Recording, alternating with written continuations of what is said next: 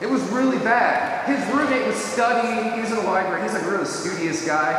Only came back to the room whenever he went to go back to sleep. Unlike us, who were like pulling pranks at the time, never went to the library, this guy was always studying. He comes back. It was like a crime scene from CSI. He's like, oh! He like runs to the RA. He's like, there is blood everywhere in my room. He was freaking out. And then he came back and I was like, all right, well, that was prank number one. You know, like, of course, that's not it. Like, you think it's done. The prank war is not done yet. So a group of people, they went on the pilgrimage for a day. And we stayed out. We're like, all right, we're going to stay back. And we're just going to have some fun. We're going to prank people's rooms. So we would do awful things. We took 50 rolls of toilet paper and put them all over this person's room, took out all their bedding, took out all their beds, put it into completely different rooms. And we saw this girl still laying in her bed. She was asleep. She didn't go on the pilgrimage. We're like, yes, this is like our opportunity. So like 5 of us, we all get around the bed, and we're like, wait, we're really quiet. So we all get up there, like, on the count of 3, we're going to yell as loud as we can. 1, 2, 3. Ah! She's like, oh! I've never seen her like butt cheeks were like going this up and down. I was like, I didn't know body parts could do that. She was so scared. I was like, just be ready. A third prank could come. We were going to do a third prank never came. But I oftentimes think that's what the Lord wants to do with us sometimes. He's like, wake up world, wake up teens, wake up youth. Because today what I'm going to talk about is how the Lord is calling us. The whole thing that we're here for is a calling for the Lord. From all eternity, the Lord knew that you would be here today. And a lot of us are sleeping. We're sleeping on the job. We're sleeping for life. And the Lord's not happy. He's not complacent with that because He wants greatness from us. You know, I think a lot of us, we're sitting there, and you know how it is. I mean, I know how it is from my own experience. You're sitting there when you sleep, and you're like, this is so comfortable. I'm just going to lay here. And you know, it's like a Saturday morning. You like roll up in your sheets, but they're like, I'm not getting up. And your mom's like, get up, get up. You're like, I'm not getting up. I don't have to get up. And I just became a teacher like a week ago. I was a youth minister for the last 2.5 years. And youth ministers have a little different life than teachers. I wake up whenever I want to. If it's 10 o'clock, I'm like, great, ready to start the day. Teacher, I'm up at 5:30 in the morning. So I was sitting there going over some computer stuff the other day. And she's like, the other teacher was like, you don't look very enthused. I was like, because I need a nap right now. I was like, I am not used to being responsible in the morning. You know, but a lot of us were sleeping for the job. We want to lay in our beds. Isn't it comfortable? When you're sitting there, you're like, I'm so comfortable here. I just want to lay there. And the Lord's like, wake up. You got the alarm clock, you just keep putting the snooze on it. You know, tomorrow, Lord, I'll follow you. The next day. And the Lord, He just keeps beckoning us. He keeps calling us. And isn't it funny, like some of the things that we get up for? You know, like football, sporting events, you know, we get so riled up, we get crazy. We're hooping, we're hollering, we're screaming. Basketball games, the same. We go crazy. And then, you guys enter this sacred space called church, and this is what happens to you. I am so bored. You're like, this is like the transformation. It's like church. I can't have fun at church. We're not supposed to speak in church. Church is a place where you can't have fun, and only God wants to speak to you. There's no communion here. There's no fun. And I have to be bored because the priest is probably going to be boring. No, that's not true. The Lord wants to commune with us. He wants to have a relationship with us. This is the quote from Ephesians 5. The Lord tells us, awake, O sleeper, arise from slumber. Christ is calling your name. Christ is calling your name today, tonight. He's calling you. Many of you guys came from all over the places, and we represent from different states, different parishes, different dioceses. But we come together tonight in support of life. We come together because God has called us here. And how will we respond to that? Our whole Christian life is a call and response. The Lord in His goodness says, I'm not going to force you to love me. I'm going to call you to it. I'm going to ask you. I'm going to invite you. But it's your choice to say, I love you back. And for many of us, we go to youth events, we go to conferences, we go to pro-life, we're like, yeah, life! and then we go home and we never do anything else the rest of the year. It's like an arena type of an event. We go, we cheer people on, like, that was an awesome speech. Or Sister Marilyn, that was really cool. How do you even do that with your fingers? I've never seen a nun do that before. We get all excited. But then when the next day comes, how does our friends know that we're pro-life? How do our friends know that we're Christian? How does our life carry over? We love to segregate everything. My faith life is here. My personal life is here. And my alter ego is over here. I know it because I used to do it all the time. When I was in high school, I was into sports, and I had my sports friends over here, and I had my CCD, my faith formation people over here. And on Sundays, I would do that thing, and the rest of the week, I was over there doing that. And I said, you know what, like, faith, there's no place for faith in school. There's no place for faith in my normal life. If people ask me about it, yeah, I'll say something, but you're not going to be able to see what I believe just by me going up and talking to you. That's not who I am. And I think in this world today, Christ is calling prophets of life, love, and joy. He's calling you. How can he call me? St. Francis of Assisi, one of the greatest saints of all time, maybe one of the closest saints to the heart of Christ, said if God can pick me, he can pick anybody. I believe that for myself as well. The place that I was in my life, I had to hit rock bottom before Christ says, all right, let's start working with it. Because many of us, we fight it, and God's like, all right, when you're done fighting, I'll come talk to you again. He's right there the whole time. We just keep fighting that call. We keep fighting that call because we know, Lord, if I say yes to you, what's going to happen to my life? How am I going to be changed? How will I be different? Because it's all fun going to these events. But when I have to live that normal life of sacrifice, what does that entail? What does that entail for us? One of the biggest things I think inhibits us from our sainthood, you're going to hear me talk about this a little bit tonight. We're called to be saints. Man, I'm not a saint. That's not what you're telling yourself right now. I'm not a saint. I'm the farthest thing from a saint. Let me tell you, Christ is calling you to be holy. Me? Yeah, he's calling you to be holy. Everybody here is called to be holy. What happens is our sin and our fear are the two things that inhibit us. You see, the analogy of laying in this bed, this is what happens. You're comfortable. Isn't sin comfortable?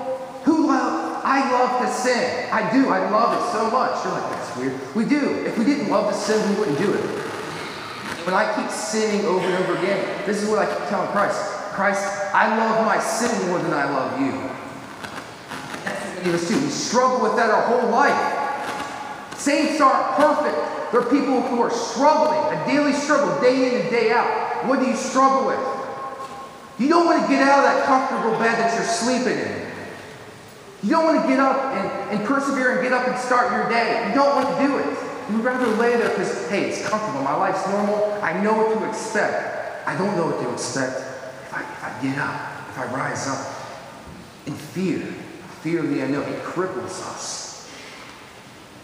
Fear cripples. You know, anytime fear comes into our souls, it comes into our hearts, always act upon it. Because fear is straight from Satan. Because what happens when fear ever enters into your soul? And imagine this, anytime you're put into any situation, you have this gut feeling, I should do something. But what happens? Fear sits in there and you cripple. You're like, you don't do anything. Fear always makes you stifle in your steps and not act. So anytime fear comes, act upon it. I have a little video I want to show you guys. How many of you guys have seen the TV show Hoarders? By everybody. And this show I think is a great mentality, a great representation of what sin does to our life when we let it just overtake things.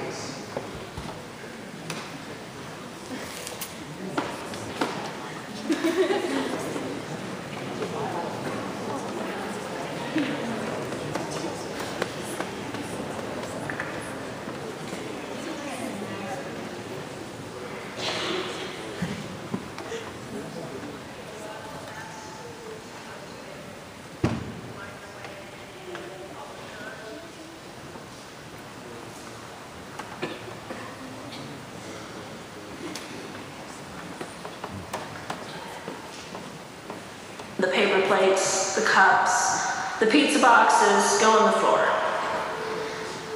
It's not good, but that's the truth.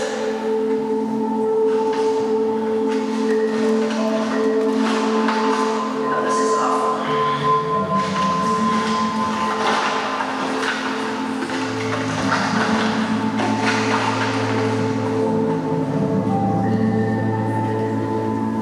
We barely use our kitchen anymore because our fridge stopped working a few years ago, and now our dishwasher doesn't work properly because the sink is stopped up. With no sink, you don't have a dishwasher. No dishes means you can't cook. So we don't. The only thing that I really do use in here, we use the microwave, but it is supposed to. So it really needs cleaning. And I have 3 coffee pots. It's easier to buy a new coffee pot than it is to clean a really dirty one. The reason we buy new coffee pots is because when they get dirty, they get a lot of maggots in them, and that's not something you really want to put your lips to.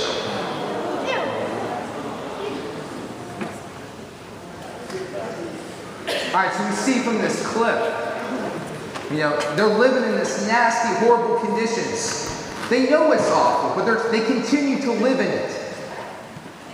And we got to equate this with our own spiritual lives. How many of us have garbage in our own lives? Garbage of sin. That we just say, all right, this little sin, it doesn't matter. I'll just throw it over here. Or, hey, I can do this. This isn't really cutting my relationship over with Christ. I'll do that. And sooner or later, we find ourselves kind of murking around here. We can't even find our path through our own lives. We can't seek God's will because our whole lives are cluttered. We have no idea what's going on in our lives. Sin completely takes over. And you see all these people's shows. Hoarding is an addiction. Sin is an addiction. And people are like, I know it's bad, but I can't get rid of it. And you see all these interventionists, they come in and they got to help these people and they get broken down and they're crying and they're like, what do? I know this is wrong. I have to get help. The same thing is for you and I with sin. What sin's holding you back from greatness? Because there's a sin that you have, and there's a sin that I have that's holding each and every one of us back. What I always like to tell people, Christ, I give you everything. Today we're going to hear in the Gospels, the calling of the 12. And I'm always like astounded by the calling. It's just like, well, Jesus went up to Peter and Andrew and they left everything and followed him. They were meant and left everything. Lord, how can you have that kind of faith? And the Lord is calling us the same thing He's calling you and I. I call you today to drop your old life, to drop the old life of sin, your old habits, and say, Lord, I completely trust in you. Overtake my life. I am yours. Instead of, Lord, I'm going to play church. Because isn't that what we do? We're great at playing church.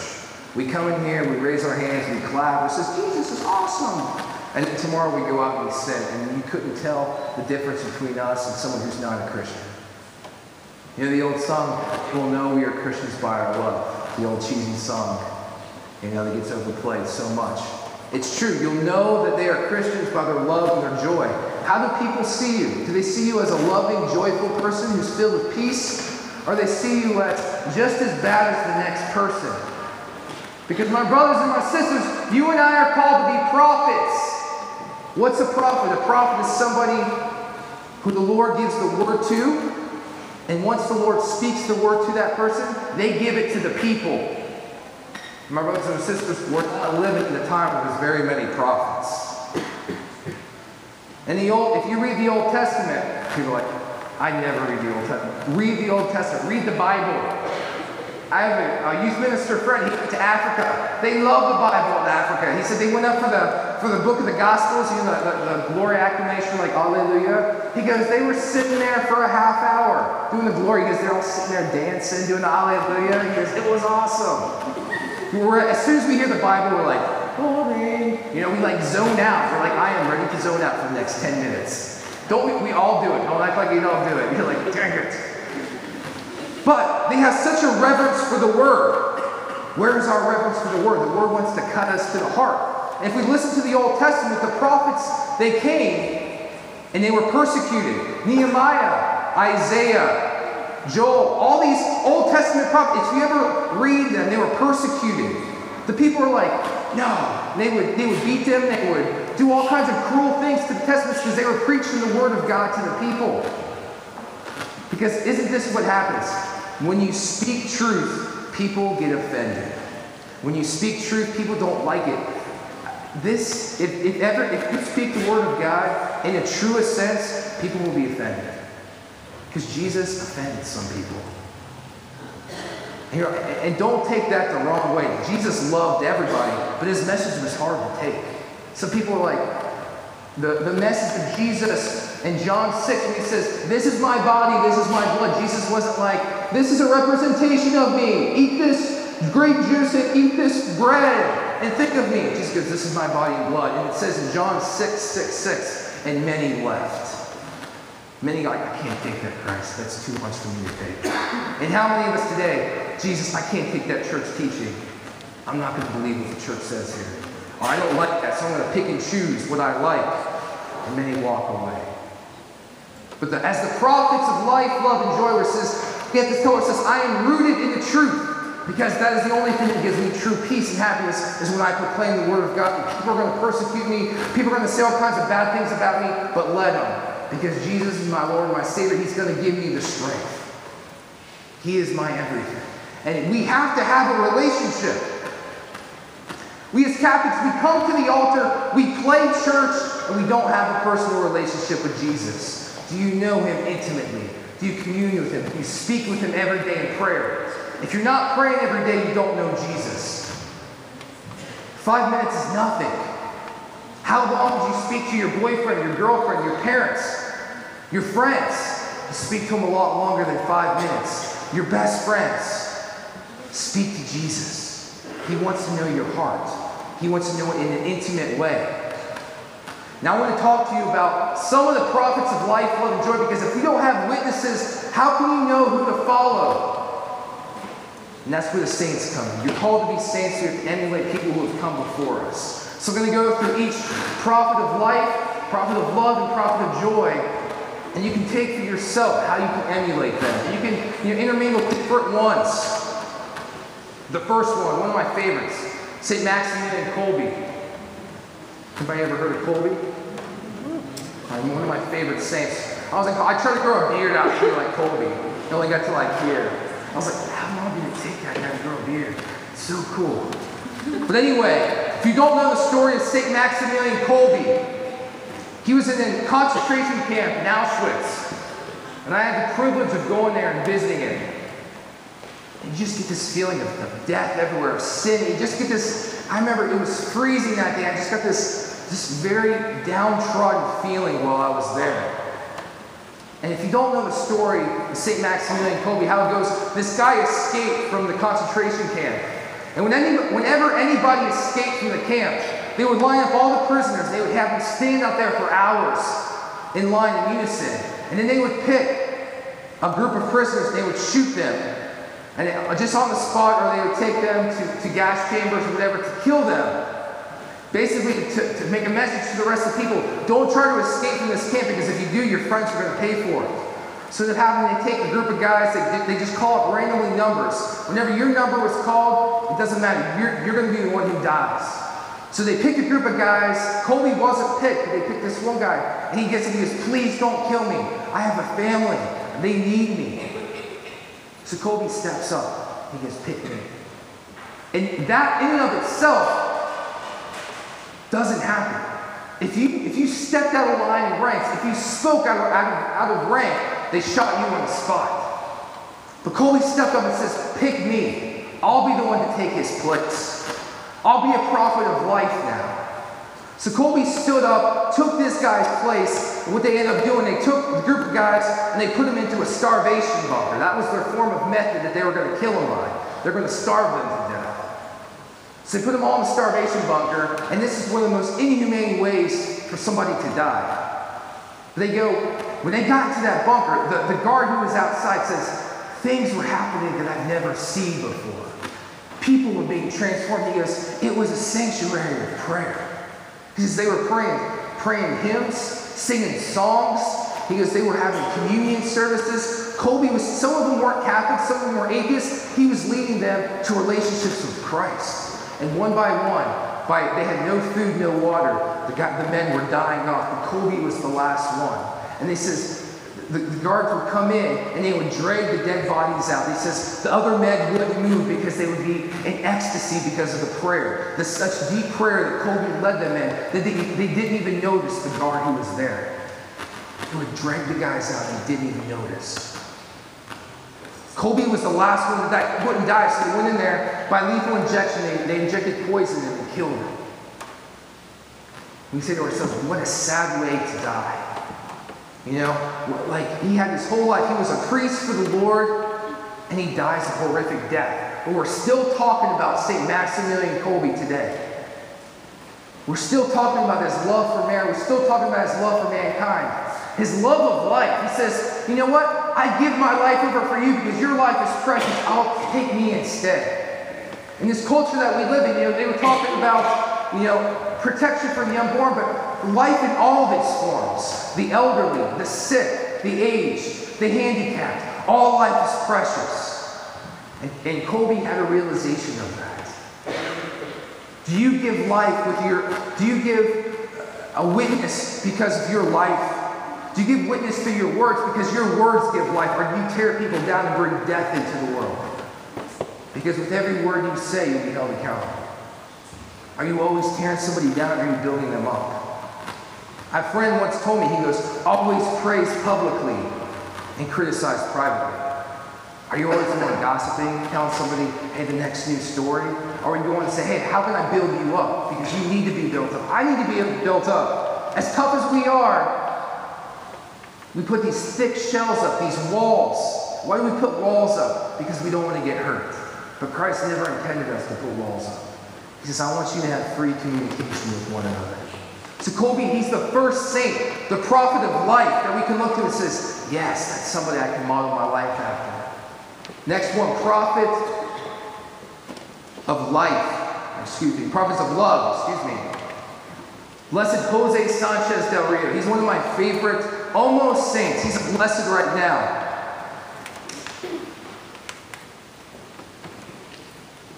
He grew up in Mexico in the early 1900s during the Mexico Revolution. And if you know anything about that time period, if you're trying to be Catholic, they shoot you. You're persecuted for being Catholic. So you got the Mexican government basically persecuting Catholics. There's this big war between the two. And Jose, he had a couple brothers. They had this big battle. He told his mom, I need to go to battle. I need to fight for my faith. And his mom was like, you're not going to go fight for the faith. You're only a little boy. He was, I think, 14 years old. I need to fight for my faith. I'm not going to let you do it. Finally, after his persistence, Mom, I need to do it. She says, all right, you can go out to battle. And he got so much notoriety for his holiness that the general let him carry his sword out in battle. That's a picture of him. He was right next to the general out in battle. Well, one day, as they're out in battle, the general's horse gets shot. They're right out in the middle of the battlefield. Jose goes, take my horse. You're more important to the cause than I am. So he gets the general's horse, and he stays right in the middle of the field. And as he's in the field, he gets caught by the Mexican government. They pick him up and they go, you're only a little boy, go home. They go, all you have to say is, down with Christ the King. We'll let you go home. That's simple. If it were me, I'd be like, down with Christ the King. I'd be like, go 10 yards away, but like, fingers were crossed. I'd be like, I would totally chicken out if I were him. But he didn't. He was 14 years old. He goes, not going to do it. Sorry. So they take him, they imprison him. He was with a friend. They take him to a couple days of captivity.